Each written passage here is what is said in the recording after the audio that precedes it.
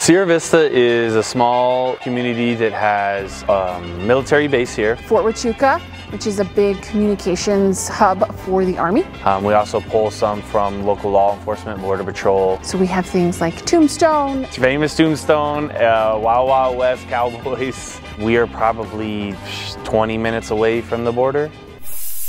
Sierra Vista Unified School District has 8 schools, and we service about 4,500 students. We offer 21 different sports.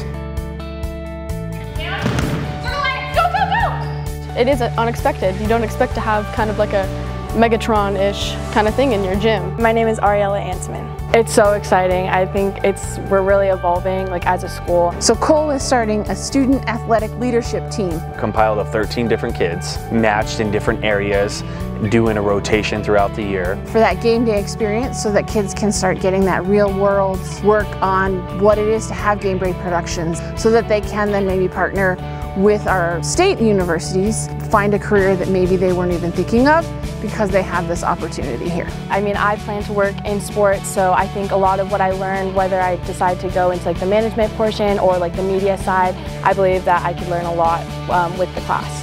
Well, their resumes usually consist of, well, I did community service, I played on a sports team. Having worked here, they can now put that directly on a resume when they leave. That might help them get into more prestige colleges, quicker job offers, internship opportunities. They'll be helping creating a game day design for football, volleyball, any sports that we use Billboard for like pre-game stuff to get people like excited for these events. We have a strong commitment to excellence. Fair play.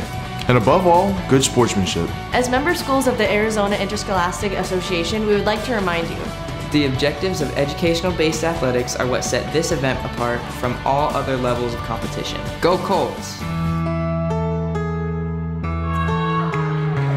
I haven't seen it at any other schools before, which is cool, makes it another wow factor. These are kind of the things that you see in colleges, college teams, professional teams. We played with the one out on the football field for graduation, and that was a big hit. And we were able to do some really cool senior shout outs. Mayor, police chief, fire chief, who happened to all be Buena alum. We had graduation, congratulation messages up on the board. And it's your time to go change the world. Go Colts! We also were able to purchase new marquees for all of our schools and our district office. There's already been a big impact on getting parent messages. So a couple of weeks ago there was a fire, and here at Buena High School we actually are turned into a Red Cross shelter, and I was able to utilize those marquees to be able to direct people to the shelter. They can pull up an app on their phone, type in what they need to, automatically displays. The sponsorships for the marquees also get digital content that's shared on all 9 of our marquees. Our community is really starting to see the value. That's 9 signs that are nowhere near your business that you're getting and supporting our students. If we have the resources, why not try to make it the best that you can? Why not try to model it after different colleges or things like that? Let's move school from sitting in that chair, reading a book, to hands-on, in the field.